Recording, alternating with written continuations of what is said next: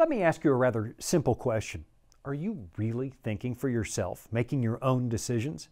You might be surprised to find out there are people who say you're not. And that's today's episode of Authentic.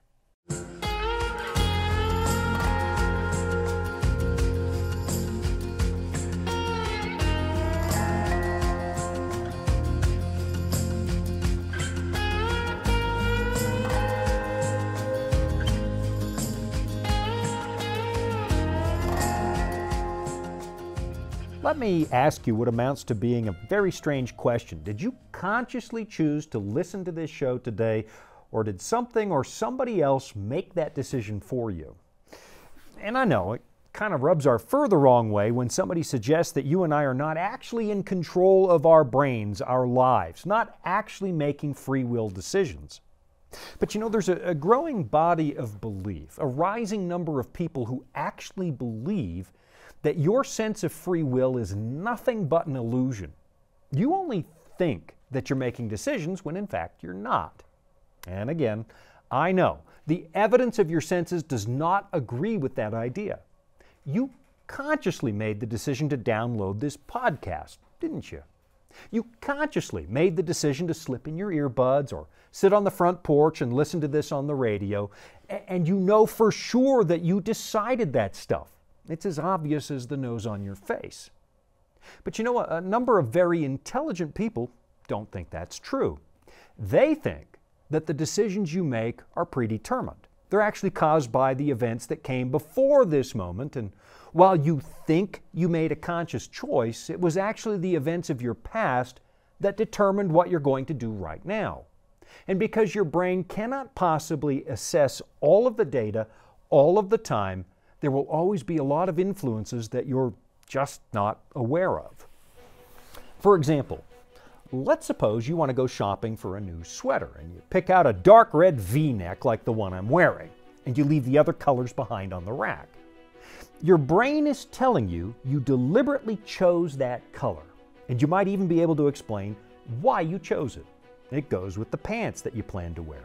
Or it's Christmas time and you wanted something red, or maybe red reminds you of your dad's old car and that gives you happy memories. But can you really assess every bit of data that went into making that decision? Back in 2011, the author Shawn Nichols published a piece in Scientific American dealing with the issue of free will. And he describes the problem like this. He writes, "Imagine a universe in which everything that happens is completely caused by whatever happened before it. So what happened in the beginning of the universe caused what happened next, and so on, right up to the present. If John decided to have French fries at lunch one day, this decision, like all others, was caused by what happened before it." Now, of course, that seems completely ridiculous. Of course John made a conscious decision to eat French fries, and of course we're in charge of our lives. We might not be able to choose what happens to us over the course of a lifetime, but we can certainly choose how to respond. Or can we? Not according to some people. Back in 2003, Benjamin Libet accepted a major prize for his work in neuroscience. And what he discovered was that when you decide to do something, the brain actually fires a few hundred milliseconds before you became aware of making that decision. So in other words, it looks like your neural network is making the decision before you do, and you only think you willfully did it. Of course, if that's true, the implications are staggering. It would mean that you're acting subconsciously all the time. Of course, his findings raised a lot of eyebrows because it runs completely contrary to everything we think we know, and it creates a problem when it comes to holding people accountable. After all, you can't really discipline a wayward employee if he or she isn't actually choosing to misbehave. And how do you sentence a murderer to life in prison if he didn't actually have a choice in the matter? Naturally, the theory has a lot of critics, and some people have pointed out that the equipment Libet was using for that experiment might have created the impression that the subconscious brain fires first. And it might just be the case that we can't actually measure precisely what happens when. It all comes down to the equipment you use and its ability to capture accurate data in real time. Given the limits of our understanding about brain science, it may just seem to us that subconscious decisions happen before you think about them. And you've also got to ask yourself, what else aren't we seeing? Because while we monitor certain activities with our scientific equipment, it's entirely possible that we're missing processes that we know nothing about. We're not even looking for them. Now, personally, I think the real problem that I have with this idea is that it seems to fly in the face of everyday human experience. I mean, everything we have ever known about what it means to be human involves the idea of conscious choice. Of course, that doesn't mean we've been right all this time, because sometimes what science reveals ends up being stranger than fiction. For example, consider the now famous double slit experiment, which I'm sure you heard about in high school, at least if you were paying attention. It's that experiment where light passes through two small slits and creates an interference pattern on the surface behind it. It's exactly what you'd expect, and it's kind of like dropping two stones in a pond and watching the ripples start to overlap. The valleys and peaks of those tiny little waves begin to cancel each other out, and they create a distinctive and recognizable pattern. And shining a normal light through those two slits produces exactly the same pattern. So of course, that leads most people to think of light as a wave, and in many ways that's exactly what light is. But then let's assume also that light is a particle, which is also true. And we've got a special gun, let's say, that fires just one light particle at a time through those two slits. But then we'll block off one of those slits, meaning that we only have one. So what do you get? Well, you get what you'd expect. A bunch of impact points on the walls behind the slit where those light particles are landing. But then open up the second slit and you get something really weird. Even though you're only firing one light particle at a time, you still get an interference pattern. It's as if the individual particles are passing through both slits at the very same time. So in other words, the behavior of light at the atomic level in the microcosm isn't what we expect. It's a complete mystery, because now the universe appears to have one set of physical principles up here at the big level, but then apparently another set of rules for the world of tiny particles. So, welcome to the wonderful world of quantum mechanics, where particles appear to change behavior if we watch them, and where particles separated by vast distances seem to be able to communicate with each other at speeds faster than that of light. It defies our expectations. So, the idea that free will must exist because it seems obvious, well, it doesn't necessarily mean that's the way the universe actually is. But still, I'm going to mount a bit of a protest, because the idea that we have absolutely no freedom, no real moral agency, well, it undermines everything we know about what it means to be authentically human. And now, I'm going to make a conscious decision to take a quick break so that you can take advantage of some really amazing resources from the good people at the Voice of Prophecy. I'll be right back after this. Dragons, beasts, cryptic statues. Bible prophecy can be incredibly vivid and confusing. If you've ever read Daniel or Revelation and come away scratching your head, you're not alone.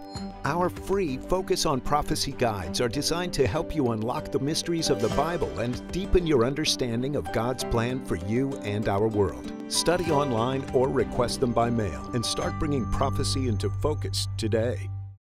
The idea that you and I have no free will is often called determinism, as in all your actions are already determined for you, even if you think you're making conscious decisions. And maybe one of the most significant names when it comes to deterministic thinking is the Dutch Jewish philosopher Baruch Spinoza, a man who lived and wrote during the 17th century.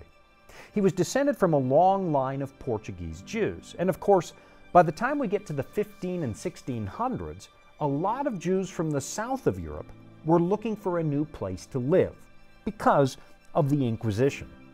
So it's no surprise that a man like Spinoza was born in Amsterdam, because in the 17th century, the Dutch Republic was about the most tolerant society in Western Europe.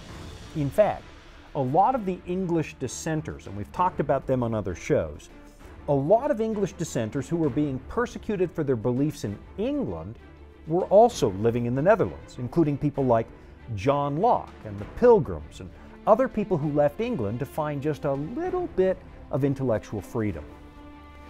But of course, even though the Netherlands was famously tolerant and honestly an inspiration to other people longing for freedom, in spite of that, Spinoza experienced more than a bit of trouble when his synagogue in Amsterdam rejected his ideas and excommunicated him back in 1654. From that point on, he had to earn his living as a lens grinder, which likely led to his early death at 45 because of all the dust from glass that he inhaled on the job. And why was Spinoza excommunicated? It was because of his views of the universe. Spinoza didn't believe in a personal God, but identified God with nature itself, a way of thinking about the universe that we often call pantheism, as in God is everything and everything is God. Spinoza often referred to something he called the God of nature, and what he meant by that is an immovable underlying reality behind the universe. God, he said, was the substance of the universe, and he used that word quite deliberately because substance means that which stands underneath. Everything around us, Spinoza taught, is just a mode of the ultimate reality, and that would include you and me. We are just seemingly individual expressions of that ultimate substance, but our individuality, he argued, is really an illusion. Of course, that perspective was decidedly unwelcome at the synagogue because both Orthodox Christians and Jews insisted that God is not identical with the material universe.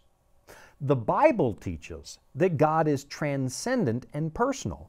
He exists in his own right, quite apart from the creation. But that's not what Spinoza believed, and so the synagogue became worried that their otherwise tolerant Christian neighbors and charitable Dutch hosts might actually turn against them. So they offered to pay Spinoza an annual salary to keep his mouth shut, but when they failed to secure his cooperation, they just kicked him out of the synagogue. Now, if you actually want to read Spinoza's philosophy, you're going to have to set aside a little bit of time, especially if you want to read the Ethics, which is easily his most important work. Not only is this really dense material that will demand a lot of your attention, it's also written in a mathematical style, as if philosophy can be discussed with geometric precision. In the spirit of the famous mathematician Euclid, Spinoza's philosophy was presented as a series of definitions, axioms, and proofs. So, it's not exactly a relaxing read, but it has been influential enough that it's probably important to make a note of his basic ideas and what they imply about the nature of human free will. Basically, Spinoza didn't believe that free will exists. He said that the universe is based on an immutable law, the law of nature, which he also referred to as God in a very impersonal sense. He taught that you and I are just being carried along without any real freedom to choose. This is really the ultimate work of determinism. And if it wasn't such brutally tedious reading, I'd be tempted to read a little bit of this to you. But I think I'll spare you the boredom and try to give you a thumbnail sketch of what it says. In essence, Spinoza believed that everything that is and everything that happens, well, everything's exactly the way that it's supposed to be, and there's nothing you can do to change that. The law of nature is simply the law of nature, and there's nothing you can do to fight against that. The best we can do is understand our place in the world and harmonize our thinking with the law of nature if we want to find greater happiness. The idea that we can actually make choices, though, well, Spinoza said that's not possible, except for the matter of how we choose to think about life. Now, to help make sense of this, we should probably make a note of the fact that lots of other prominent thinkers were saying there's a fundamental difference between your mind and your body. There are two separate and distinct realms, which are the physical and the spiritual. But Spinoza said those two things are the same. Your mind is your body, and your body is your mind. And then he suggested the same thing was true about God. He said that the universe was actually God's body, which is one of the ideas that got him excommunicated. All we can hope to do, Spinoza argued, is find a little bit of happiness by better understanding the nature of the universe and then aligning ourselves with that nature. Whatever happened in the past was predetermined, he said, and whatever happens in the future is also predetermined. You and I are just part of this mathematically precise machine, and that will never change. You are not free to change things, and everything you experience is the product of unseen causes that drive you. You are, to put it simply, a puppet of the universe. It's the same thing that some psychologists are saying today. You and I don't really have free will, they suggest. It just seems like we do. We might think we make conscious decisions, but we're never completely aware of all the unseen causes that lead us to make those decisions. Your genetics play a role, your past experience plays a role, your biology plays a role, and you're mostly unaware of those influences. Most of the time, ideas just seem to pop into your head, but you'd be at a loss to explain why you got those ideas and exactly where they came from. It's determinism, and it leads to a serious moral problem if you're going to choose to believe that it's true. Because if there is no free will, no real moral agency, then how in the world can you hope to hold other people responsible for their actions? That's a question worth exploring because to some extent there is some truth to what these people are saying. You and I aren't even remotely aware of what our brains are doing at any given moment, and we do operate on autopilot an awful lot of the time. Most of the things you do every single day do not require you to think about them. For example, you don't make a conscious decision to breathe, although you could do that if you wanted to. And you don't make a decision to digest your food or blink your eyes. Those things just happen automatically. And that's a good thing, because if you did have to make a conscious decision about every little thing your body does, right down to the cellular level, well, that would make a mess of you, and you'd be incapable of actually living. So instead, most of what we do happens in the background of our brains, leaving us free to make decisions about the big stuff, the stuff that goes into living an authentic human life. Now, what determinists will tell you is that your conscious decisions are also happening on autopilot, and you're being deceived into thinking that you're making those decisions. But that's exactly where the determinists and the Bible part company. What I find in the Bible appears to be a more realistic view of human moral agency. It seems to match our actual experience better than this idea that we're all just puppets having our strings pulled involuntarily. And the Bible does agree that a lot of what you choose to do in this life is the product not of deliberate rational thought, but of unseen influences taking place in the background. Let me show you what I mean now, from the words of Jesus, where he says, "For out of the abundance of the heart the mouth speaks. A good man out of the good treasure of his heart brings forth good things, and an evil man out of the evil treasure brings forth evil things." In other words, there are subconscious autonomic processes that drive you to do the things that you do and to say the things that you say. But at the same time, the Bible still makes us responsible for our behavior. Why? Because we're the ones who program those automatic responses in the first place. All right, I've got to take another quick break, but I'll be right back after this. Here at the Voice of Prophecy, we're committed to creating top-quality programming for the whole family, like our audio adventure series, Discovery Mountain.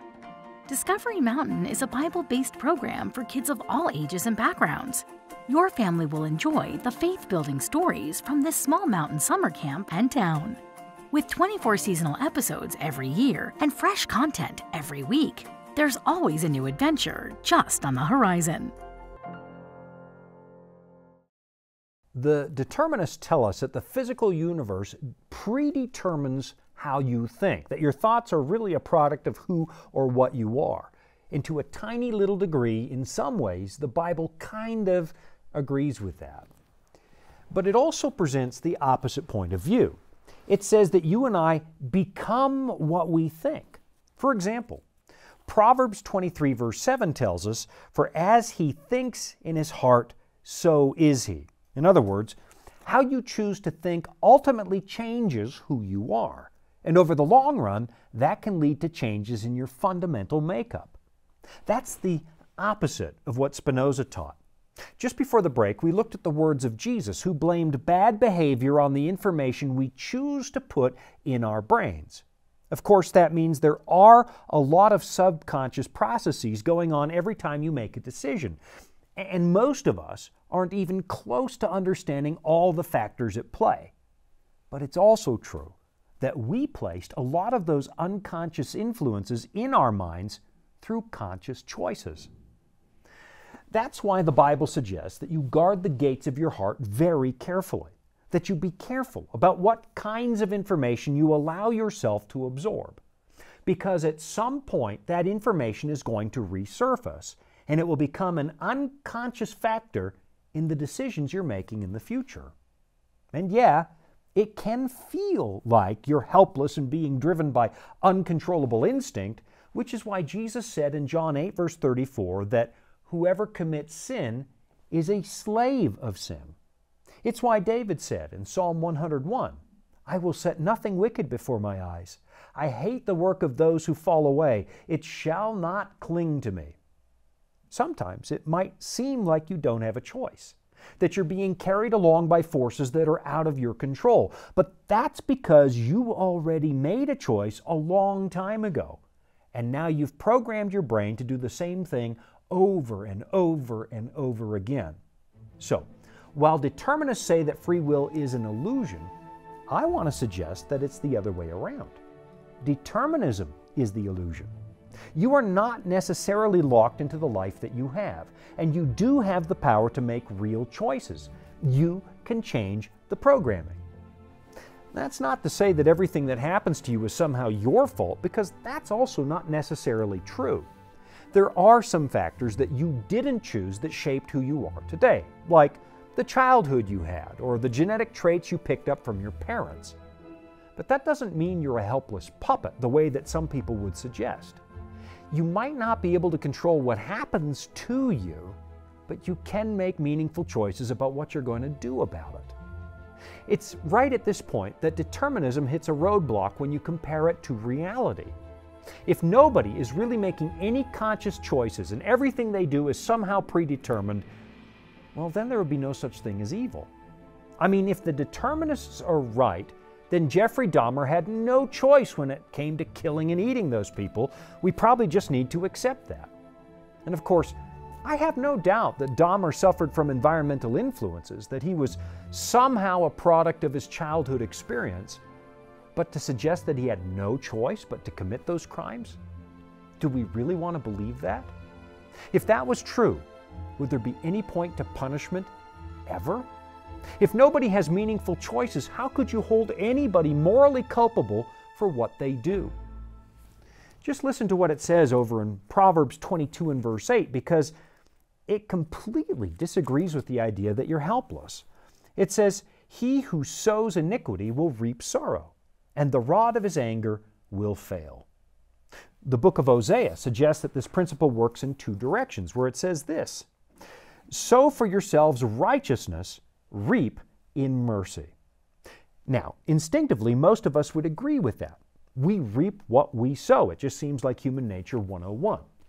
But the determinists will tell you that that's just an illusion. You didn't really decide to do right or wrong, and the consequences of your actions are just the laws of the universe. You're nothing but a cog in a great big machine.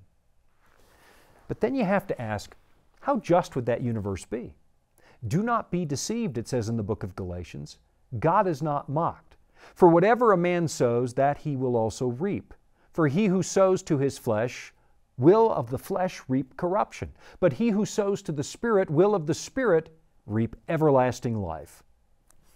The words of this book are permeated with the idea that you really do have the power of choice. Of course, it also says that you and I have a fallen nature, which means that we are predisposed to corrupting influences like selfishness. And that fallen nature that we possess can seem overwhelming sometimes, completely impossible to overcome, as if our actions are completely involuntary. But that's when I suddenly remember the words of Paul, who gives us an important solution, which I'll show you as soon as I come back from this break. Life can throw a lot at us. Sometimes we don't have all the answers. But that's where the Bible comes in. It's our guide to a more fulfilling life. Here at the Voice of Prophecy, we've created the Discover Bible Guides to be your guide to the Bible. They're designed to be simple, easy to use, and provide answers to many of life's toughest questions. And they're absolutely free. So jump online now, or give us a call and start your journey of discovery. In the book of Romans, there's a famous passage I'm sure I've read to you before, but in the context of studying free moral agency, I think we should look at it again. Here's what Paul says. I find then a law that evil is present with me, the one who wills to do good. For I delight in the law of God according to the inward man. But I see another law in my members, warring against the law of my mind, and bringing me into captivity to the law of sin which is in my members. O wretched man that I am, who will deliver me from this body of death? I thank God through Jesus Christ our Lord. So yeah, there's a law at work in this universe, and it's very powerful. You and I often find ourselves powerless to become the person we want to be, to live the life we want to live, and many of us are horrified by the darkness that seems to lurk in our hearts. Our fallen nature seems completely impossible to beat, and so in that regard, I'd have to give Spinoza high marks. There is some kind of force that carries us along, determining the choices we make. He called that God or nature, but the Bible calls it sin. And if you have no moral choice at all, then there is no such thing as sin. There is no such thing as holding people accountable, not if they can't help it. But the way the Bible talks about sin, it's not okay. Even though sin is an overwhelming force, a very dark influence on your thinking, there is a way out. Who will deliver me from this body of death, Paul asked. I thank God through Jesus Christ our Lord. You might actually be powerless to change who you are, to change the way you think. But I can assure you God is not. Look, I really respect the work of Spinoza, particularly when it comes to his views on the importance of religious and personal liberty. And he was obviously smarter than me. But our day-to-day reality screams, no, we are not puppets, and there's got to be something better than this. And that's when we find another view of human nature that actually offers us hope. Spinoza said hope is pointless, and he scoffed the idea that such a thing exists. Why? Because he thought there's no way to change the future. But this book disagrees, and it doesn't just offer hope, it offers an awful lot of it. And personally, I'm still finding every day that as interesting as Spinoza was, and he was interesting, this book appears to be a much closer match for reality. Thanks for joining me this week. I'm Shawn Boonstra, and this has been Authentic.